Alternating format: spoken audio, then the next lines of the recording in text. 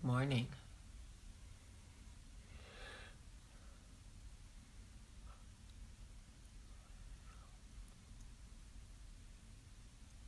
I'm so tired that I cannot even.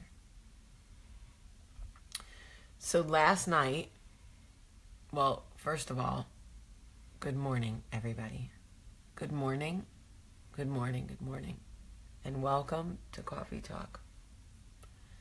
Welcome to Sleepy Talk. I'm so tired. Last night at 1:30 in the morning, I woke up from a horrible dream. Like a nightmare. And now I want to make it a movie because it was so scary that it woke me up out of my sleep and scared the crap out of me. And the woman's name in my dream, her name I think it was Chandri or something, but it was so scary. Oh my God.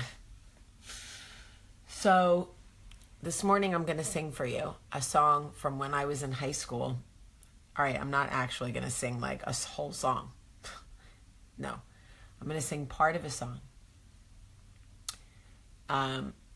The lead singer of Soundgarden died last night. He was 52 years old. And when I used to be in high school and I played soccer, we would sit on the bus and drive. The bus would take us to whatever school we were playing, and I would listen to Spoon Man in my earphones, 1994, 93, 94. My dad had died, and there was something very comforting about Soundgarden to me. It was very sort of grungy, but I don't know if you guys know the song, but Chris Cornell is the name of the guy who passed away. And I used to listen to Spoon Man all the time. And I can't really sing, but I'm going to sing it for you so you know what song I'm talking about. It goes like this. Spoon Man, come together with your hands, save me. I don't know if you guys know that song, but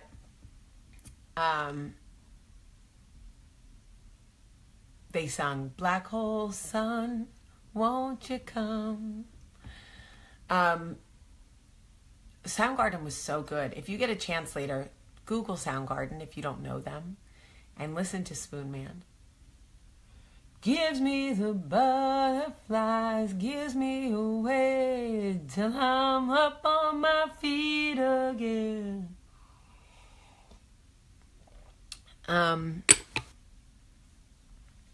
Anyway, I really love them. I think that was Plush that I just sung.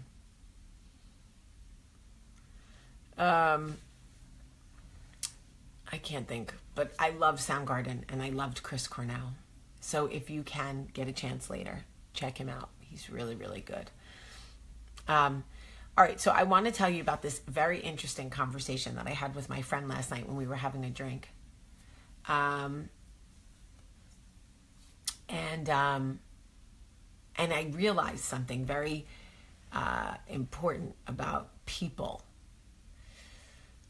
My friend and I were talking, and she was talking to me. I said to her, how are you so, like, balanced? You know, you never,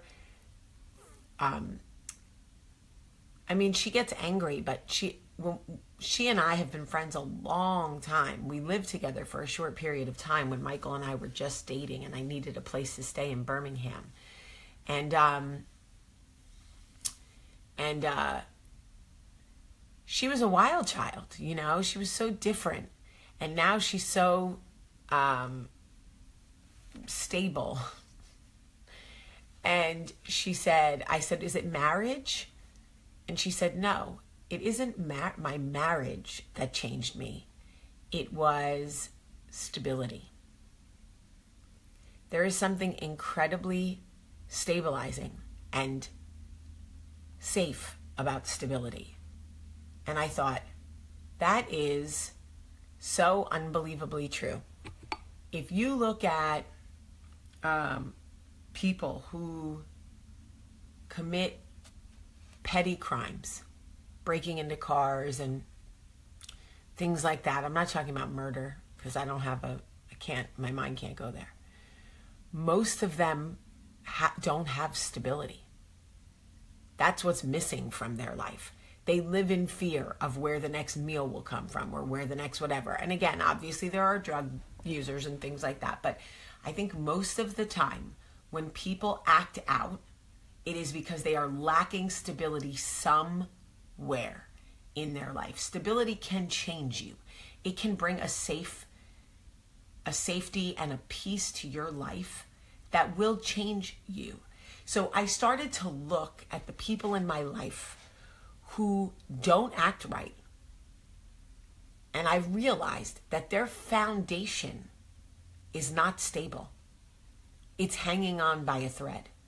When people treat you poorly or neglect your relationship or whatever, if you take a good look at them, if you take a really good look at where they're coming from, you will see that they lack stability somewhere in their life. Either their marriage is not on the right track, they're dealing with something with their kids, something with their parents. Like,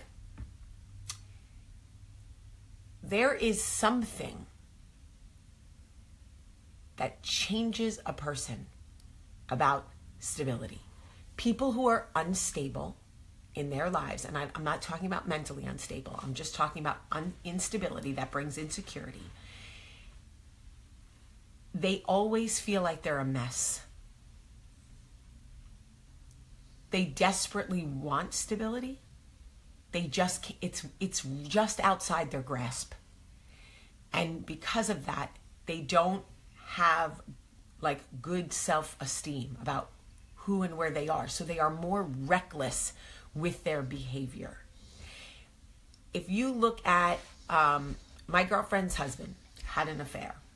The girl that he was having an affair with was like 22 and like they lived in where do they live? Just outside Vegas. This girl's like 22, sleeping on a friend's couch, works nights. So my girlfriend was like, what does she have that I don't have? Blah, blah, blah. I'm like, are you kidding? This kid is a train wreck. She has no stability. She is making these decisions because she has no stability. If she had peace and safety in her life, she wouldn't be looking for your husband. Because you know what they say, all these men out here, you want to get killed over mine? Do you really want to get killed over mine? Do you really want to get beat up over mine? Don't think so. Just kidding. I'm not even that chick anymore. But it starts from children. It starts from when we are children. The most well-rounded adults are people who had stability in their lives when they were children. If you look at children who lacked stability growing up, they struggle as adults. They struggle to feel safe. They struggle to find peace. They struggle to make good decisions. Stability is everything.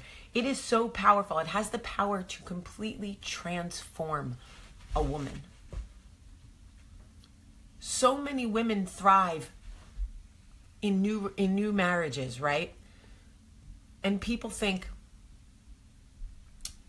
or they don't thrive in the marriages that they're in, and people think marriage is not for them. That's not it.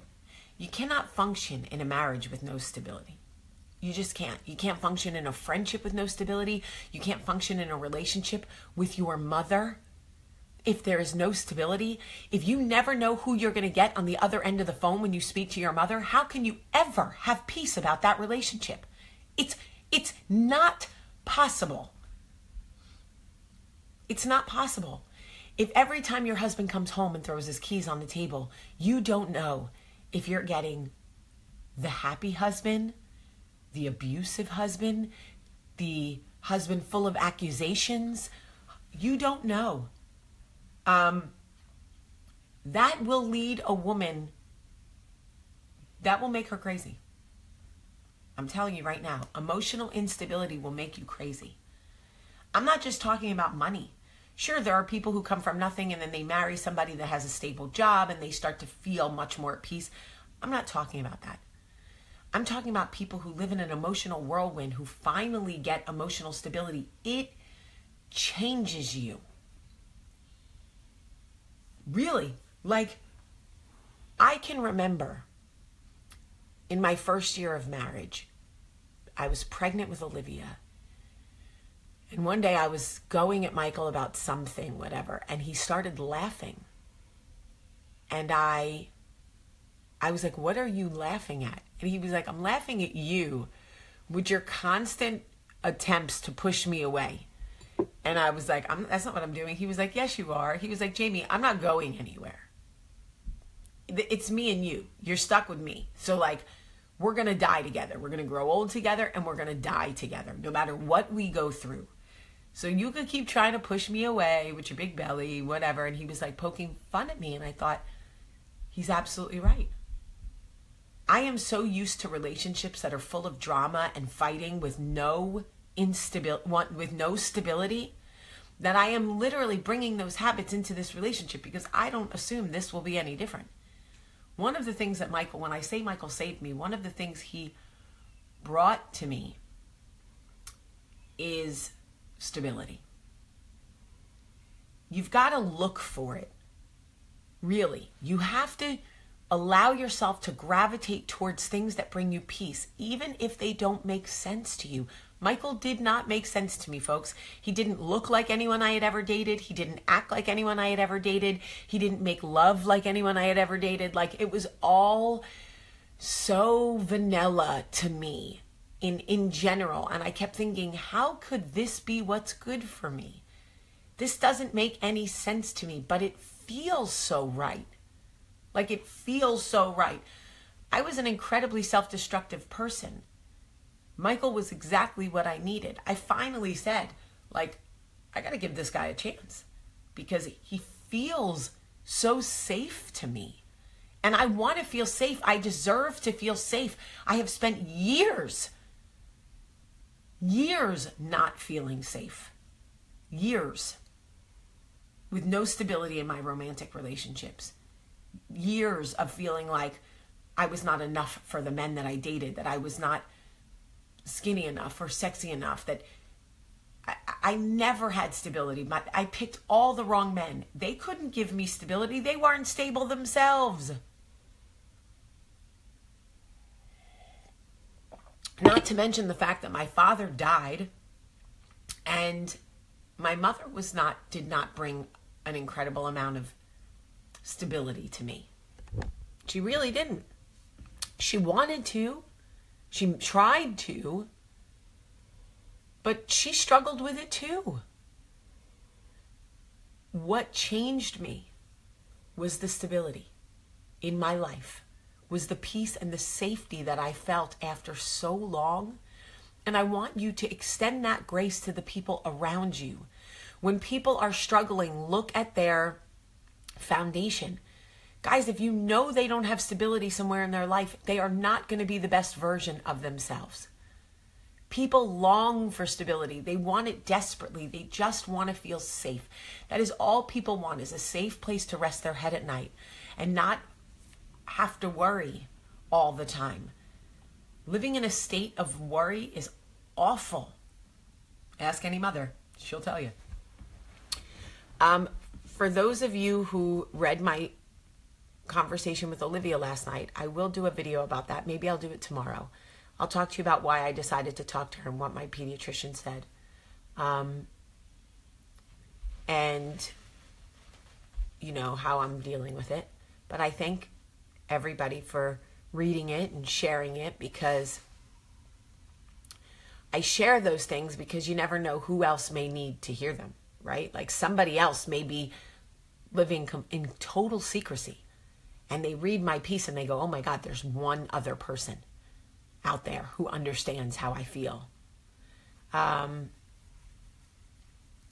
So if you go back to read my Facebook post from last night, you'll see what I tried to talk to Olivia about for the first time. Anyway, there's a share button right there. You can hit share. Thank you, Danielle Nicole, for sharing my video. I appreciate you so much.